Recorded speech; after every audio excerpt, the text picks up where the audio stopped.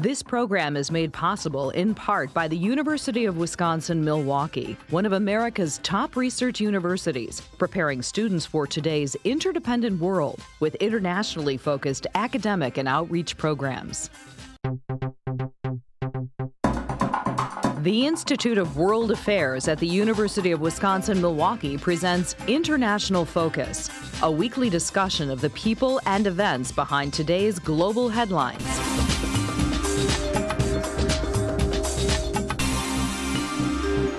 Now, here's your host, Doug Savage. Welcome to International Focus. For many refugees, reaching some measure of physical security comes at the cost of losing their identities. Their new status often means having their lives reduced to a case file. Financial and medical history, property deeds, education and professional credentials, work history, all become excess baggage that cannot be carried into their new lives. This process of severing refugees from their past impacts their ability to be successful going forward, setting up a dynamic of dependence. To maximize their ability to contribute and thrive in their new situations, they need the ability to engage and participate as independently as they once did in their previous lives. Our guest today has a solution for this problem faced by stateless people worldwide. Hamse Warfa is a Somali-born former refugee and social entrepreneur. While working on strategies to address the marginalization of refugees and other displaced people from the economic life of their societies, he co-founded BankU, a software technology company offering a blockchain solution to connect people to the global economy regardless of their present situation. Hamse, welcome to International Focus. Thank you so much, Doug. I'm very pleased to be here. Well, I wonder if we could start with some sense of the scope of the refugee situation presently in the world. I mean, how many people are we talking about? Well, there are 67 million people around the world who are refugees and displaced due to war, environmental reasons, and generally displacement due to fear in their lives and who are on the go. And more than half are under 18, isn't that correct? More than half are under 18, 45% is women. And the average stay in refugee camps is 17 years. Wow. So if you're an 18-year-old and you're spending the next 17 years in a camp, that's a good chunk of your life. It's a good chunk, and because life is about collection of activities and events, it's a significant loss for someone to restart their life as they move to another situation, whether it's another country or being repatriated back to their country of origin. So it's a significant global challenge. The worst humanitarian, crisis since 1945 is the refugee crisis, which obviously 67 million people, would be the 22nd largest country in the world if it was populated into one country. Well, and of course, this is an issue that you have more than an academic interest in. Can you tell us a little bit about your story? Well, I was born in Mogadishu, Somalia, and I think for many people, Somalia is associated with violence and famine and so forth. But the more contextualized Somalia that I was born and grew up with in the first 10 years of my life was Somalia that was really very peaceful. I used to play soccer in my neighborhood, and in fact, what a lot of people don't know is that Somalia had the first democratic government in Africa in 1967 with one person, one vote. And the next country that followed suit was after 30 years. So the country was going in an upper mobility.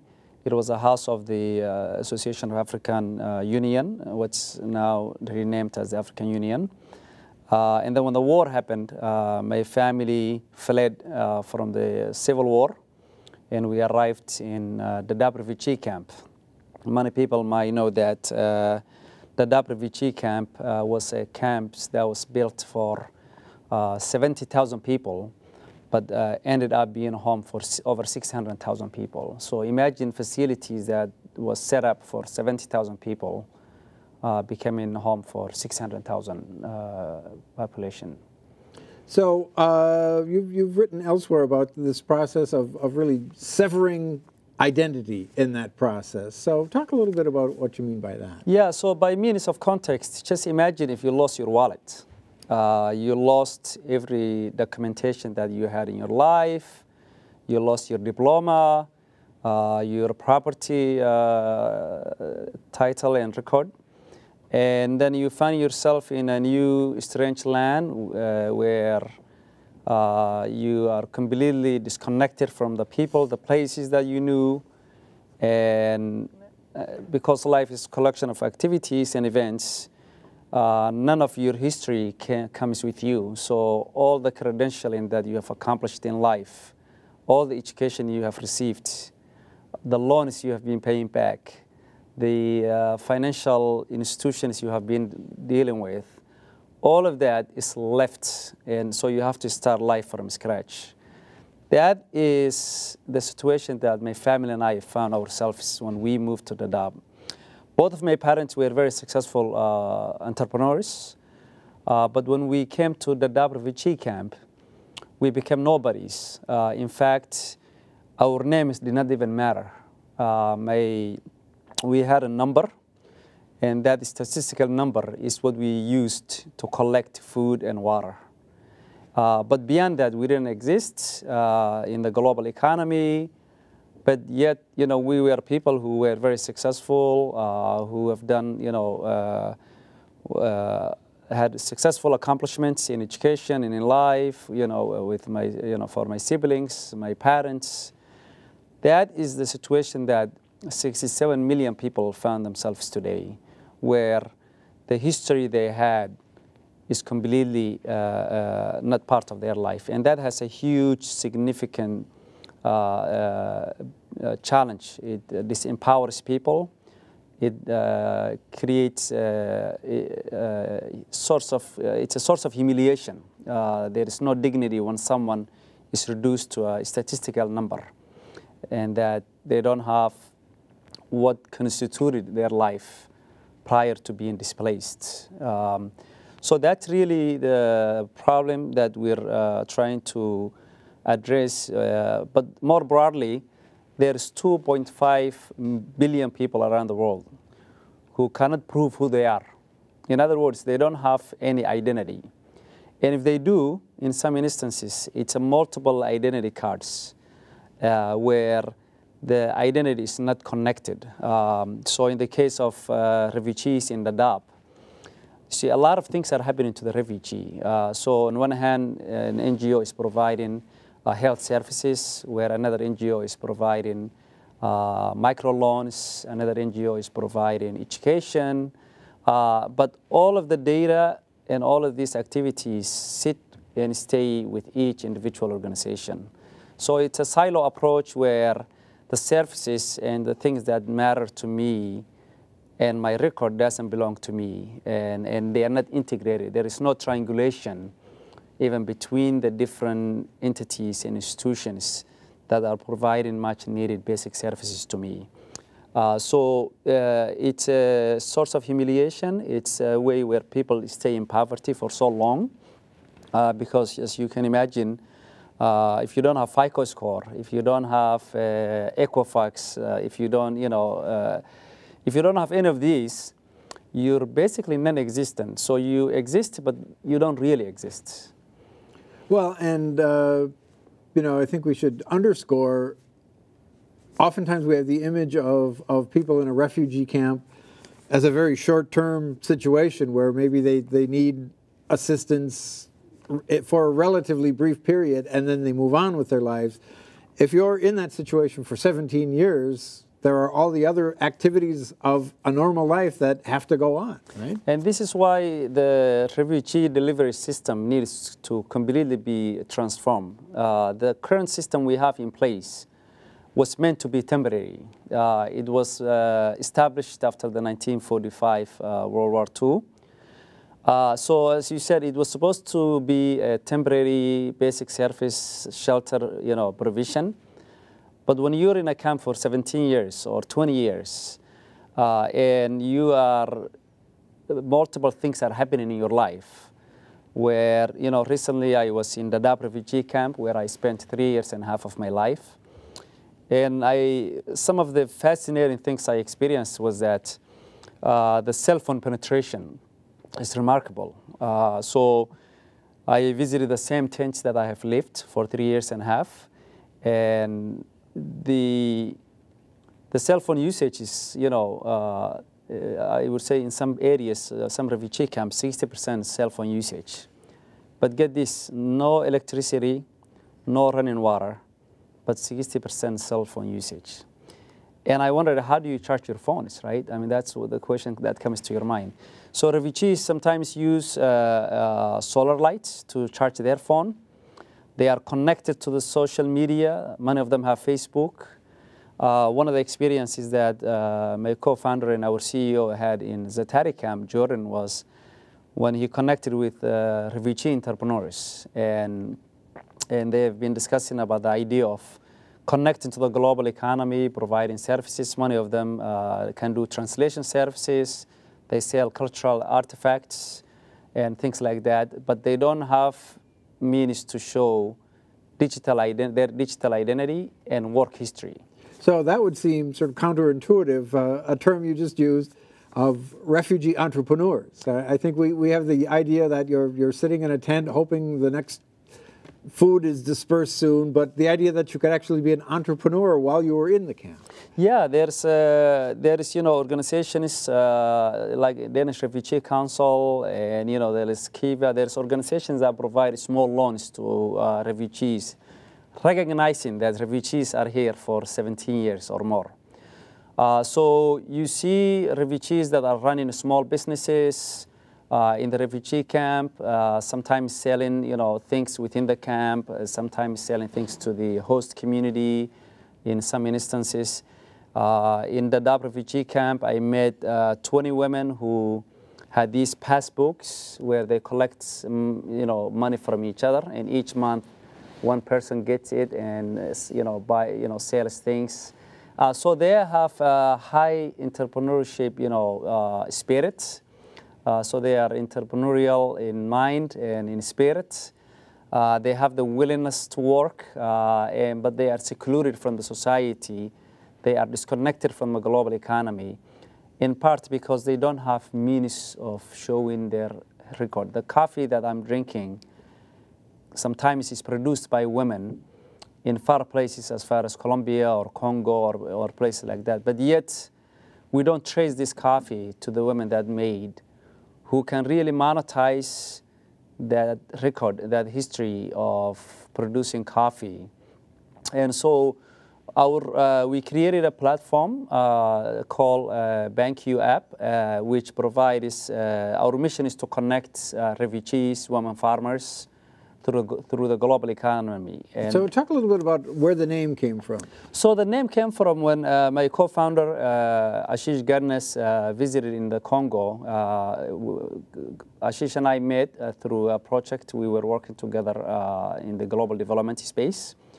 And women who made $200 from her business agriculture, harvests, came to a bank. And she wanted to open a bank account. But the teller told her that, I cannot bank you because, number one, you're women. This is South Kivu, and, some challenge, that exists there. But secondly, it was very cost prohibitive. So my colleague was very upset about that. And, the teller told, I can bank you, talking to Ashish, my co-founder, but I cannot bank her. So my colleague told the women, one day we'll bank you. And that's where our name originally came from. For me, it's more than a professional work. It's been a personal. I've been involved in refugee immigrant empowerment and enablement over the last 15, 18 years. And so I could see, we were exploring ways to empower people. And one of the things that is essential from my perspective is dignity. Making sure that you can provide services to somebody, but if they don't feel dignified, they still don't believe they belong. The problem really is persistent even across boundaries. So when refugees are resettled in the United States, for example, in Milwaukee or Minneapolis, the first thing they need to do is find an apartment. Well, to get an apartment rental, you need a credit history. So imagine if someone came with their record and say, you know what, when I was in the Dadaab refugee camp, I had 20 loans that I have received that I fully repaid back. I also got this education, bachelor degree or high school diploma from this, NGO or, that provided to me after I completed, all the work. I've been receiving remittance money from my social network, family members who are in the West or, and so forth. So combining all these data points provides a newly arrived refugee a head start, a way to immediately connect, because it takes about 10 years for a refugee to get a credit score of 500 in the United States. That's a long time. So imagine someone coming with already an established history, a credit history, that they can start with their new life, and their new, adopted country, and so forth. So it's a significant empowerment, not only in dignity, but also in connecting to the global economy. One of the stories I was just sharing with someone is that, imagine, I've been sending money to family members back home last 20 years. So imagine if my family member back home could show they have been receiving $400 from me consistently for every month over the last 20 years. That is a credit record that can be established for that individual, can be monetized, that can allow somebody to get a rental apartment, that can allow someone to open a bank account, that can allow someone to find an employment, to get a car loan, and so forth. So it's a paradigm shift from the current refugee delivery system. So what was the confluence of technology that made this possible? I mean, the need had clearly been there for a very long time. Right. Yeah, well, I think many people know Bitcoin, so we don't deal with Bitcoin, but the technology that Bitcoin leverages is called blockchain. And blockchain is basically decentralized distributed ledger, and it allows people to own their own data safely and securely, rather than a centralized corporate control database where all of your data points are sitting in multiple different corporate controls, whether it's an NGO or government or this and that. The individual blockchain provides that opportunity to have what we call a permission network. So the individual owns their data and allows to build a network with their permission. So a refugee can allow UNHCR to be part of their network. It can allow, Danish Refugee Council, and so forth, all the different service providers, a bank, and so forth. So it shifts, someone from being a pity taker to someone who is an owner and authorized individual for others to use his or her data to empower them. And more importantly, establish a credit history that would allow them to build connect to the global economy. So blockchain, has infinite use cases. We're using it in the humanitarian space. We were selected by the White House, I should say Obama White House, as an innovative solution to refugees. We also were selected by the MIT Innovation Award. We received the MIT Innovation Award. We're invested by Rockefeller Foundation. So we are a for-profit social enterprise. And our mission is to connect, millions of people to the global economy. We do transparency, supply chain transparency and traceability, so that multinational corporations and groups like that are able to trace, and meet their UN Sustainable Development Goals, to make sure that, they are not involved in human trafficking, child labor law, and so forth. But for refugees and immigrants, it's a significant empowerment. And so the technology, blockchain technology, creates that opportunity of decentralization, I say it's one of the 6, democratization, digitalization, demonetization, so it's part of this new movement. There will be 1.5 billion people who are joining the global economy or who will have an online access in the next few years. And so blockchain is allowing people to join this global economy by having a digital identity, which is a credentialing of a person's record history that is part of their identity. We call it economic passport. So how does it work at the individual level? I'm in Kenya, in Dadaab, in the camp, and I've heard about Banku, and I would like to take advantage of it. What would I do? It's a very simple process. As the same way that someone would sign up, to LinkedIn or Facebook, you go to bankuyup.com, you sign up. If you are illiterate, that's where an intermediary organization, an NGO, can facilitate to make sure that you build up. And we also have a patent pending concept that we call persona. And persona is basically, if you want to see my health record, and I don't want you to see my economic activity, I will have different set of phrases. So for example, if I say my shoes are black, you get my health record. If I say the sky is blue, you get my economic development activities to ensure that the data is controlled by the owner and can share with whoever they want to share with. The best analogy I like to use is the fax machine that my other co-founder uses a lot, which is the first fax machine was really useless because you need a second fax machine for it to work. So in this instance, by creating an account and connecting with someone, you start building the network. So all you need is that first to, for diaspora members, this is a way to know your customer, for the banks, so that you're able to use remittances online. The average cost for diaspora members to send money back home is anywhere between 12 to 18%. If you use Western Union and in groups like that. But because this blockchain empowerment, banks can use Banku platform as a KYC solution, which reduces the cost, brings more efficiency, and obviously reduces the cost for the individual that's sending the money.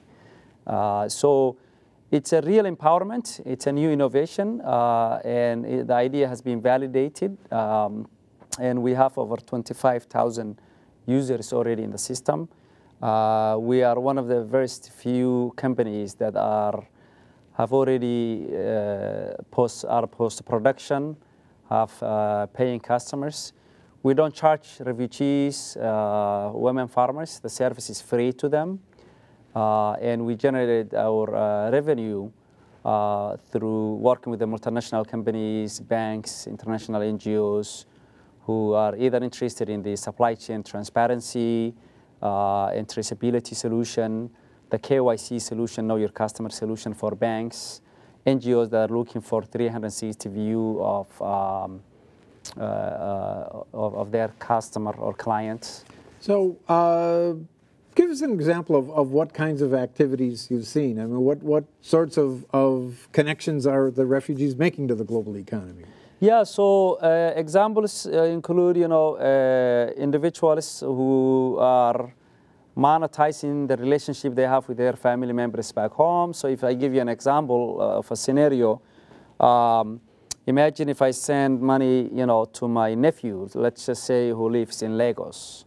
So I send $1,500 to him. He buys a Uber-like service, but motorcycle. So every time he drives this motorcycle, he's now independent, and not relying on the $200 or $400 that I'm sending. And every ride he makes, because he's using the Banku platform, he's building transaction history. So 6 months from there, he can go to a car dealer and say, look, I am credit worthy. This is how many rides I do. This is how much money I make. And I have my uncle in the US who sends me this amount of money consistently. So you have shifted that individual's life from one of dependence to one of independence, one of dignity, where they now empowered themselves, where they are working independently, earning income, and that is made possible by this platform that allows you to build a transaction history.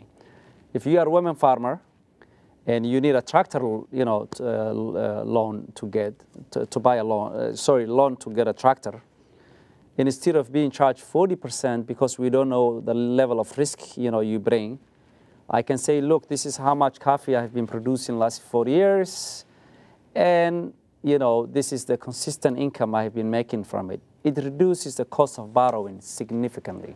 Well, it's fascinating stuff. I'm very happy you could be with us. Hamse Warfa, thank you very much. Thank you so much for having me. To our viewers, we'll see you next time on International Focus.